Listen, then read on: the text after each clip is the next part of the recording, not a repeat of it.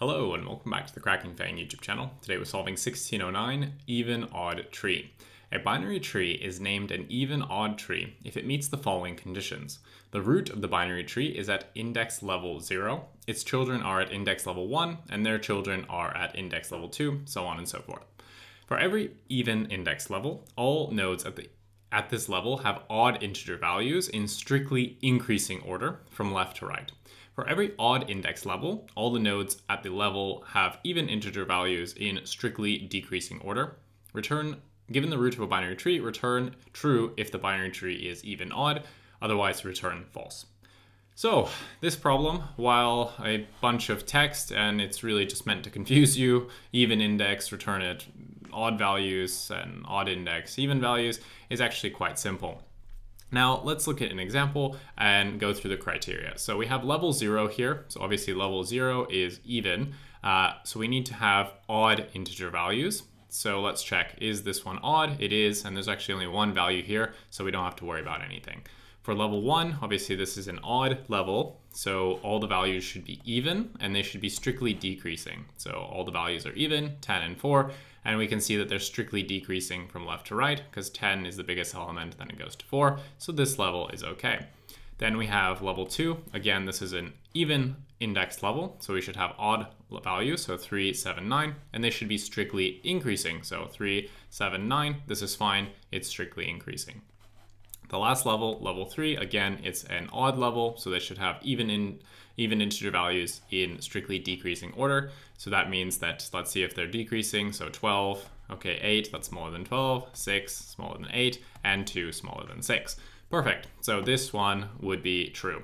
And essentially, that's really the algorithm. You're just checking level by level the conditions. This is just a, polished up level order traversal, but you just have a little bit extra. If it's an odd level, you just need to check whether all the elements on that level are odd and whether they're strictly increasing. If not, you can just return false. The tree is not an even odd tree. And we're just going to check these conditions for every single level as we traverse it. We're just going to use a simple BFS here and to do a level order traversal. And yeah, relatively simple. We just keep track of the current level, whether it's even or odd, and apply our logic based on that. And basically, if ever we find a point where the constraint is invalid, we return false. Otherwise, if we're able to get through the whole tree, then it must be an even odd tree, so we just return true. So that is the approach we want to take. Coding it is pretty simple. Going to follow the same template that we use for basically any level order traversal. We're going to have to keep track of a few extra things at each level, but it's really not too much extra. So I will see you in the code editor, and let's type this one up. All right, we are now in the code editor. Let's type this up. First thing we want to check is whether or not we have a root. If we don't have a root, then by definition, it's an even odd tree. So we're going to say if not root, we can simply just return true.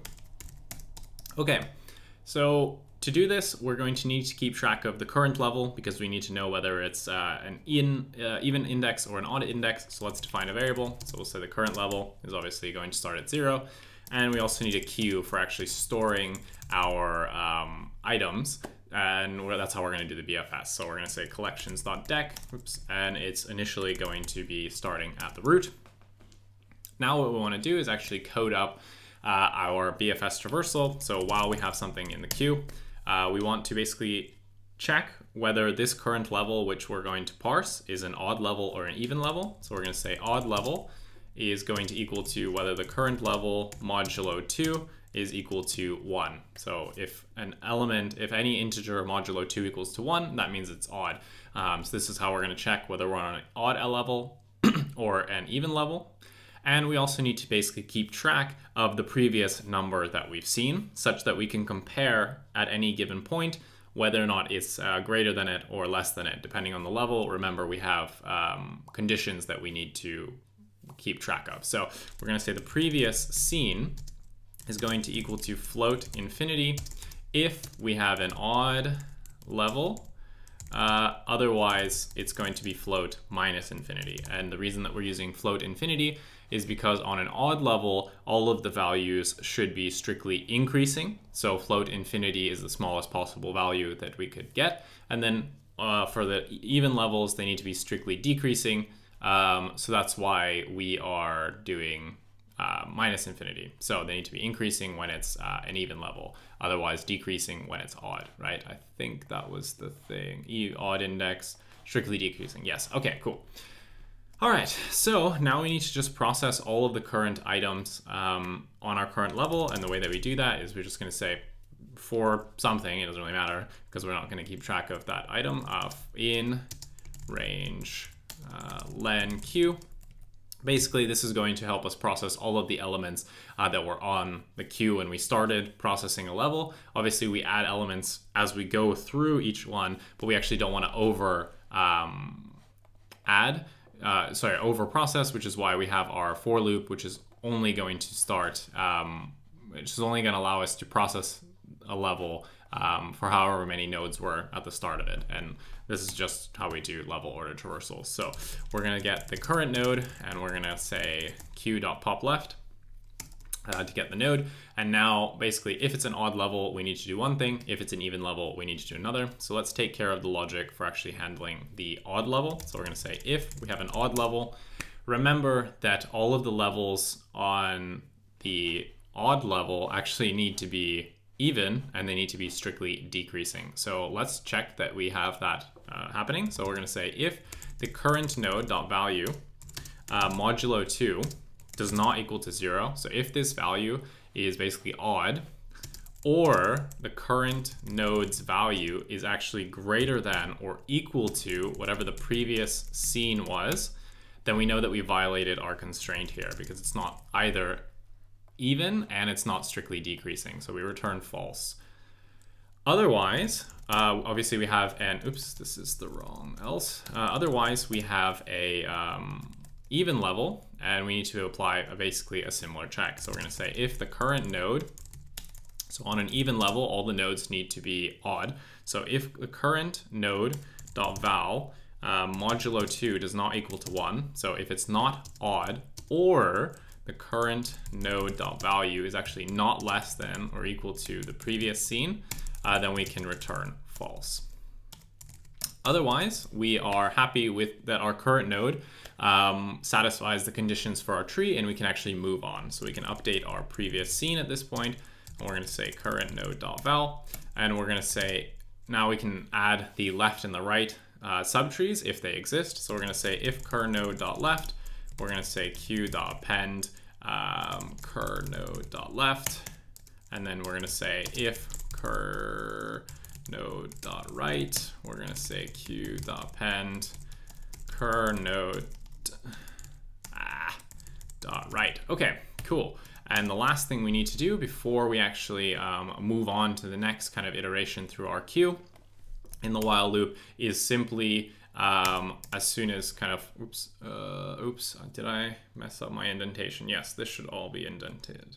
How did that happen? Okay, so before we kick off the next iteration of our while loop, we just need to increment the current level plus 1. And then once the while loop breaks, either we'll have returned false because our conditions were violated, or we can simply just return true. And if I can just find the right index place indentation, I think that's it. No, it should be this one, maybe. Yes, okay, let's just run it and see. Okay, cool.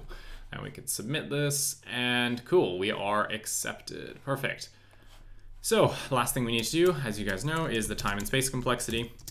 So as with basically any BFS traversal level order, we're going to be touching every single node. So the time complexity here is going to be big O of n, where n, of course, is the number of nodes in the tree.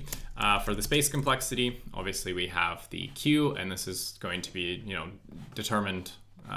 The amount of things we have in the queue is determined by how many elements are in our tree. So obviously this is also going to be big O of n. So that is how you solve this problem. Again, this is just a glorified level order traversal. They're trying to confuse us. Even levels need to have odd values, and they need to be strictly decreasing. Odd levels need to have even values, blah, blah, blah. It's really just confusing you, but in reality, all it is just a level order traversal. The algorithm is the same. You just need to keep track of a few different elements, and basically, oops, what the hell did I just do? And apply a if statement and check a few things, but nothing we can't handle. So that is the video. If you enjoyed this one, why not leave a like and a comment? Helps me out with the channel. Subscribe to help me grow, and I will see you in the next one. Bye.